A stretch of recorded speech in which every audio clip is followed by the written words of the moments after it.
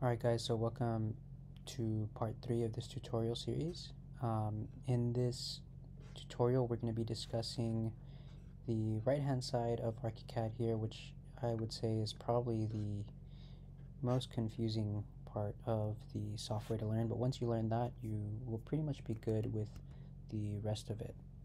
So let's go ahead and get into it, and if we have time we'll cover a couple more things in this tutorial. So one of the most important things that we need to be able to do, obviously, for this profession is be able to print out the layouts or export them to PDF or DWG formats so that we can get them to plan checkers at our local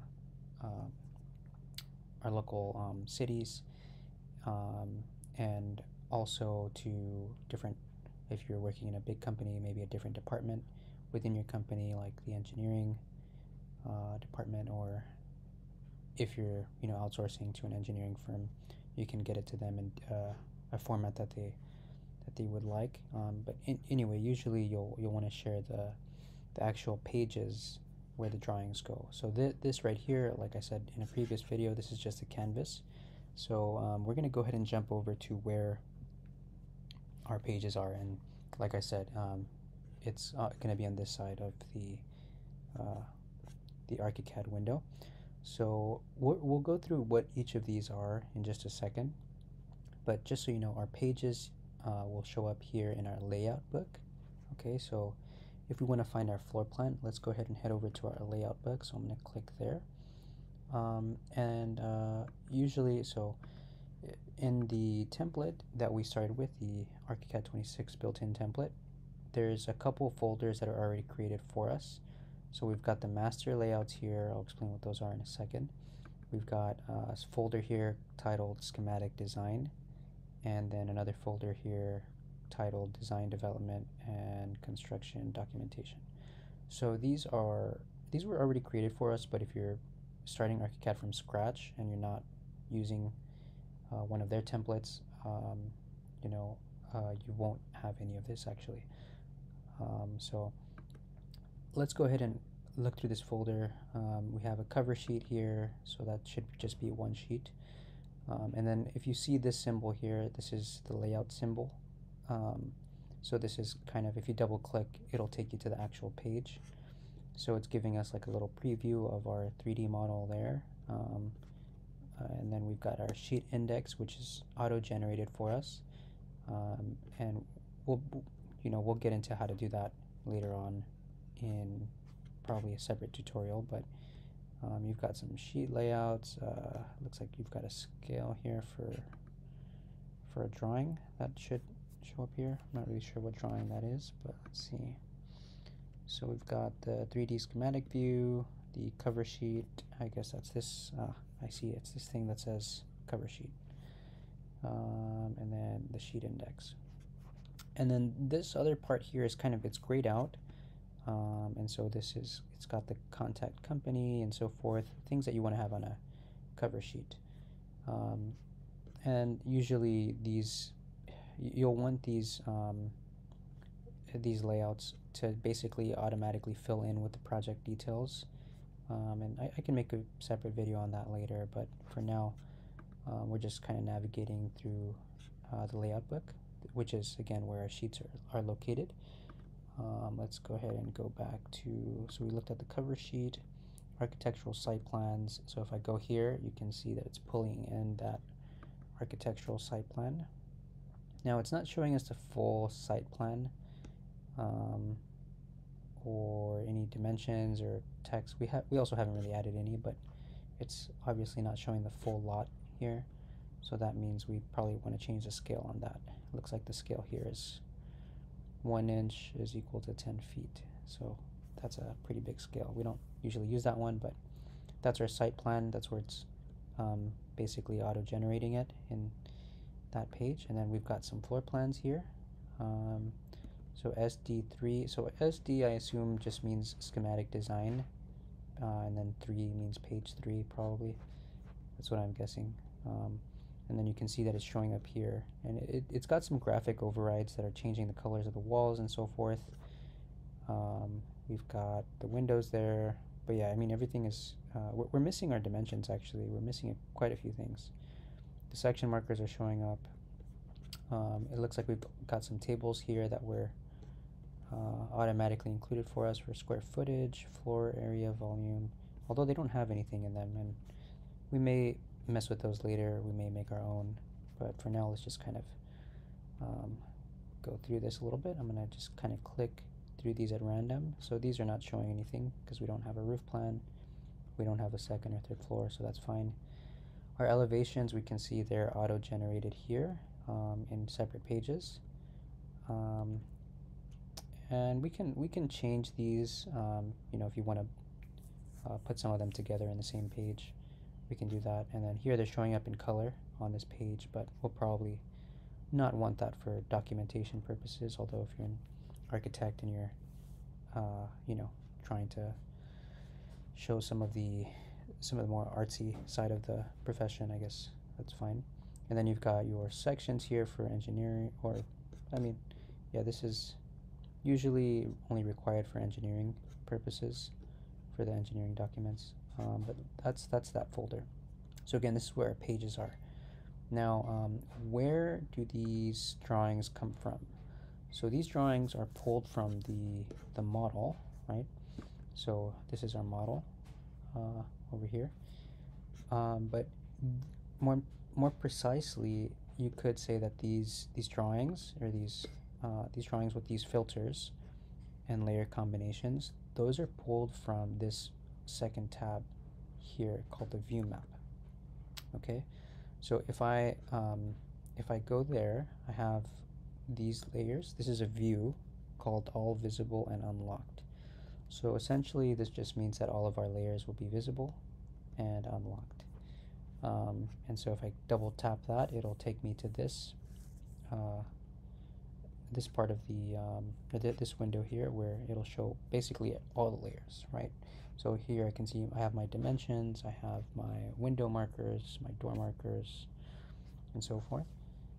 And then these are the set of filters that they're using for the cover sheet. Okay, so we've got all of these you can think of all of these objects in blue, or that have a blue icon next to them. Those are the filters that are being applied, and usually those are titled the same thing as the drawing, right? So if you look at the first floor plan here, this first floor plan lines up exactly, if we go back to our layout book, with the first floor plan that we had here, right, where the walls are showing up black. We don't have any window or door markers or dimensions. Of course we'll want to see dimensions, but we'll go through how to do that in a second. But let's go back to our first floor plan. And then, yeah, so again, these are all a set of filters, and we can edit elevations later once we put in our roof and whatnot. But that's basically so these are the drawings themselves, so to speak. You can think of those as the drawings that go into a sheet. Okay. Now these layers, these drawings, are a set of layer combinations, and you know, with another combination of things such as renovation status, pen sets, and scales. All of those are thrown in there.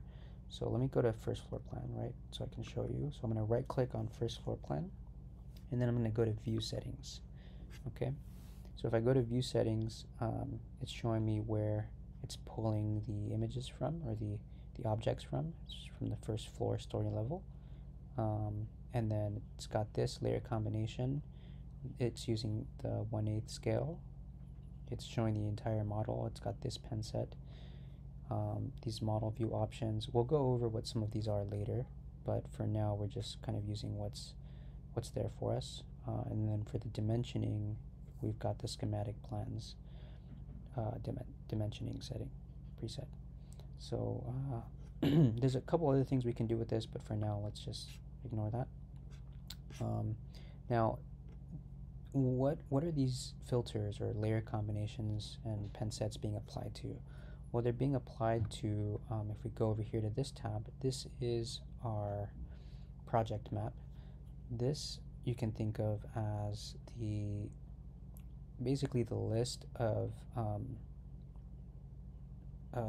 views or objects.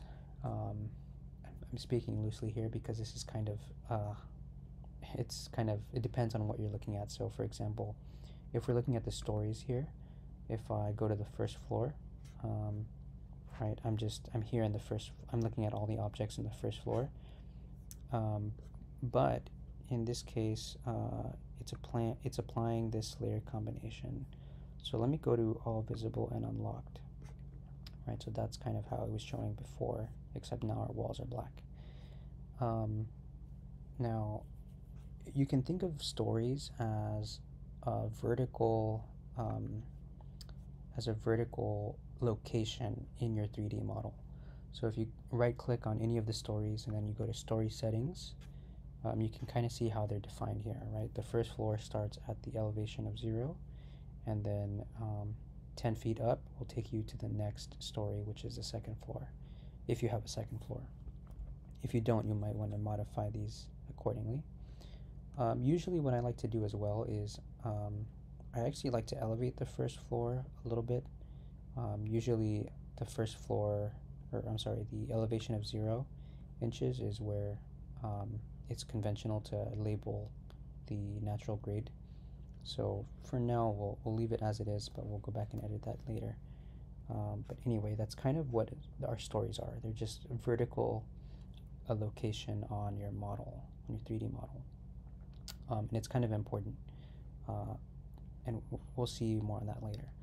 Our sections those are essentially basically generated with these section markers. So I'm going to go ahead and click on this one. So if I click on this one, it's showing me everything like so, and it's automatically applying, I believe, the layer combination, or I'm sorry, the view that we had for the first floor plan. But if I select a different one, it can affect the way this shows up. So now it's like not showing up with everything, like the cut fills being black. Right now, these walls are showing as not having a white fill, so to speak. And then our natural grade is showing up with its assigned cut fill. But anyway, this is kind of the most difficult part, I would say, to understand. Hopefully I kind of explained it okay, but if I didn't, let me know and I'll try to clarify in another video.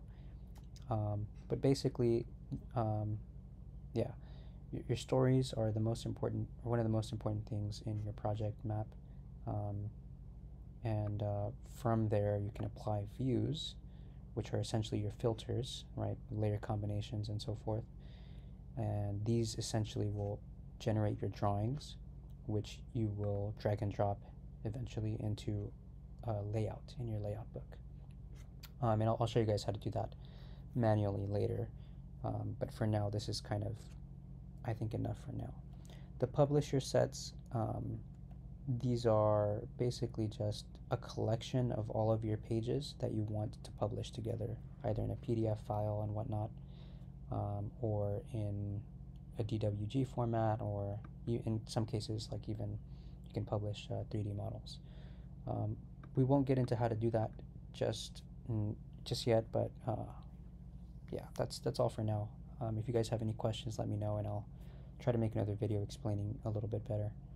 I know this can be kind of confusing.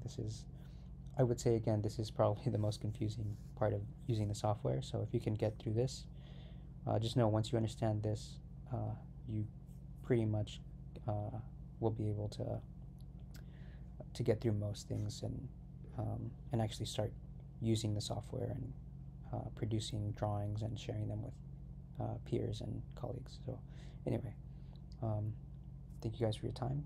I hope this was helpful. please like and subscribe.